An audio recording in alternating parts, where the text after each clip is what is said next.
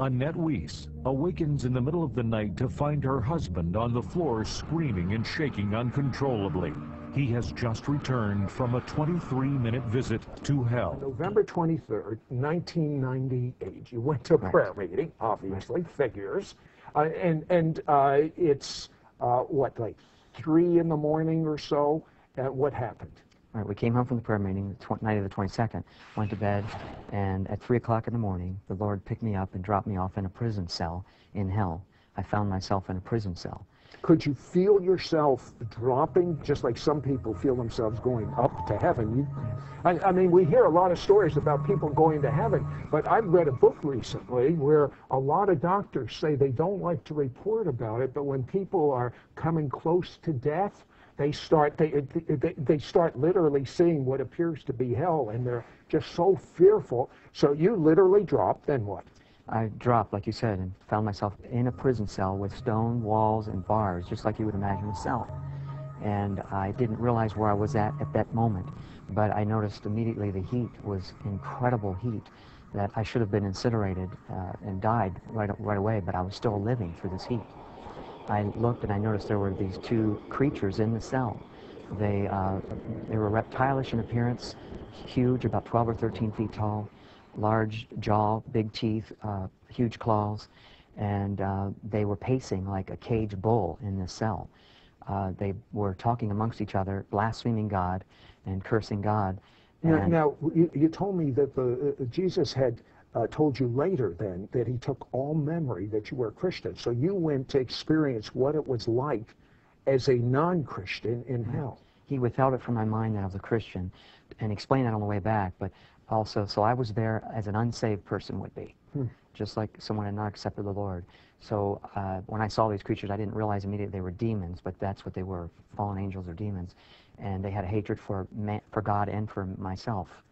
And they immediately directed their hatred towards me and picked me up and threw me near the wall. I felt my bones break. The other one picked me up and shredded my flesh with his claws, just tore up my flesh. And you know, my wife and I like to work out and take care of ourselves and eat right, and now none of that mattered because the body was just being destroyed. You know, what kind of pain were you feeling when this was going on? I felt pain. I felt quite a bit of the pain. But again, on the way back, the Lord explained that he withheld a lot of the pain from me so that I wouldn't have to experience the full brunt of it, but enough of it to let people know there is literal pain felt in hell. You will feel pain, and the heat and the torments are tremendous in hell. Now, could you hear anything going on? I heard screams of millions of people that were coming from outside the cell, and I knew there were people in other spots, in other prison cells, in pits of fire, in large area of fire that I'll get to that I saw. But the screams were deafening, overwhelming screams. It was terrible to even endure that, but you couldn't escape it. It's so loud and piercing.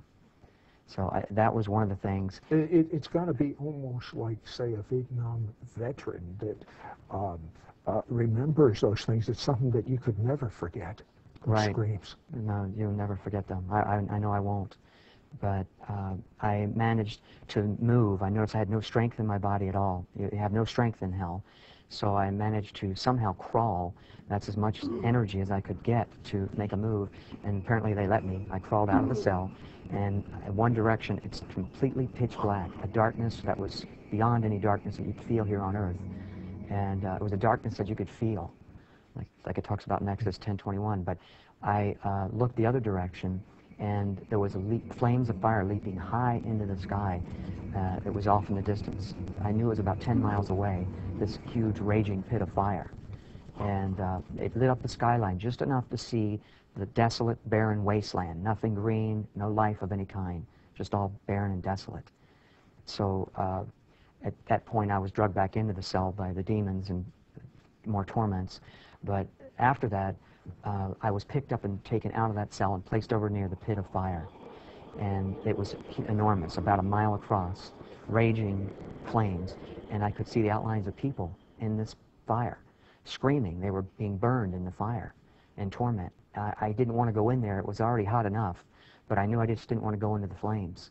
That's a terrible thing to have to suffer, and these people were burning. And there were demons all around this cell pushing the people back in as they tried to claw their way out. They really couldn't get out anyway, but the demons were just there shoving them back in. I felt so awful for the people, but also for myself.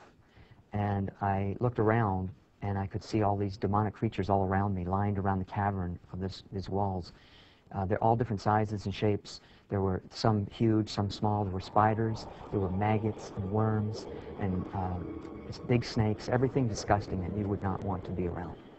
And they're all there with a hatred for you. You felt this hatred emanating from them.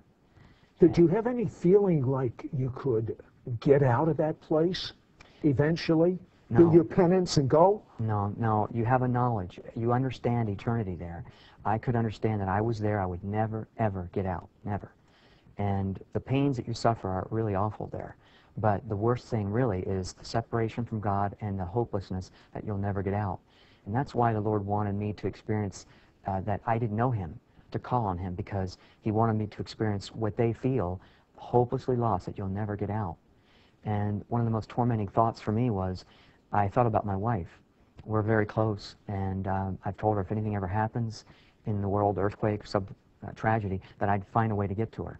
And I couldn't get to her. I would never get out. I would never see her again.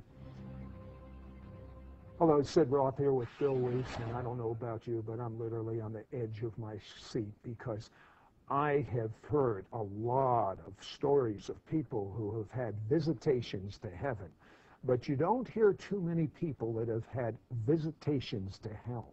My guest, Bill Weiss, had his memory removed that he was a Christian and was dropped, as he put it, into a prison cell in hell for the precise purpose of what he's telling us right now. What happened next, Bill? Well, I was thinking about my wife a lot, and then I just wanted to talk to a person, just anybody. But you denied that. You never get to be with people. You never get to talk to anyone. You're just around these demonic creatures that can torment you and torture you. So you're denied that access. I noticed the smells are just terrible, foul odors. So like sulfur smell? Sulfur smell, burning flesh, just the most putrid, rotten smells you could imagine. But you didn't want to breathe. You couldn't really breathe anyway. There's not enough air to breathe. Every breath took such an effort. I just have to describe it. I breathed like this. It was like every breath you could barely get. And I thought, I'm going to die any second from not enough air. But you have to go on living without enough air also. Okay, it's so hot. What about thirst? Did you have that sensation? Were you thirsty? Terrible thirst. Absolute, so dry. My mouth was like I hadn't drank in weeks a drop of water. And that's how it is for eternity. There's no water in hell, Zechariah 9:11. And in Luke, the rich man talked about he wanted just one drop of water, how precious it would have been. And that's what it was like. Just a drop was so precious. And that's how water is to now. My wife and I now, I love water. But what happened next? I was viewing the desolate wasteland of